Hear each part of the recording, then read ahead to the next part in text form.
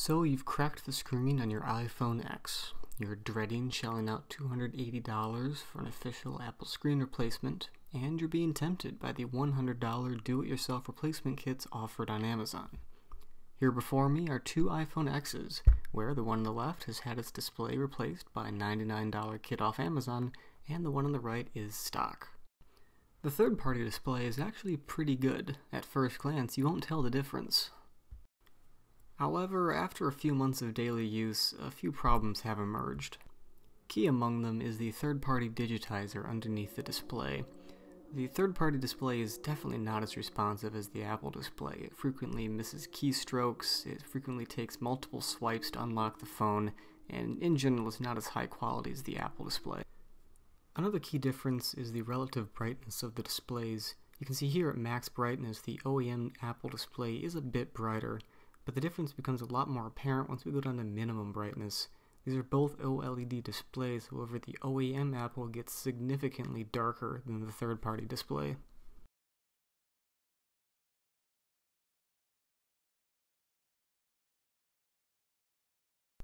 One other thing to note is the refresh rate of the displays. The third-party display felt a lot choppier as you swiped and moved around the screen. However, this was slight and it's not something you'd notice unless you're looking for it. Regardless, motion on the third-party display didn't quite look as smooth as on the OEM display.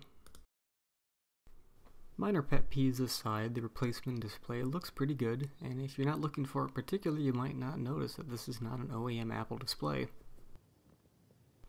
One thing third-party manufacturers haven't quite seemed to have gotten the hang of yet is rounding out the corners of the screen, and in particular getting them to match with the case.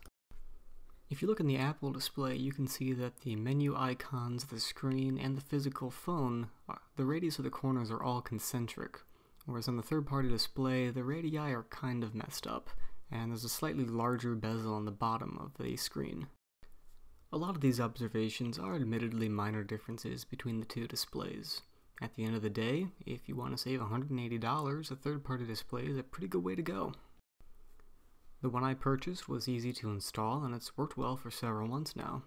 Be advised, some reviews on Amazon do say that the displays can break after a certain period of time, but that hasn't been my experience. If, on the other hand, you appreciate having a premium flagship device, then perhaps it's worth the extra $180 to go with the official Apple screen replacement. If I had to make the same decision again, I would probably choose to go with the Apple replacement screen for $280, the official solution. If for no other reason, then it would eliminate a lot of frustration with the digitizer under the third-party display.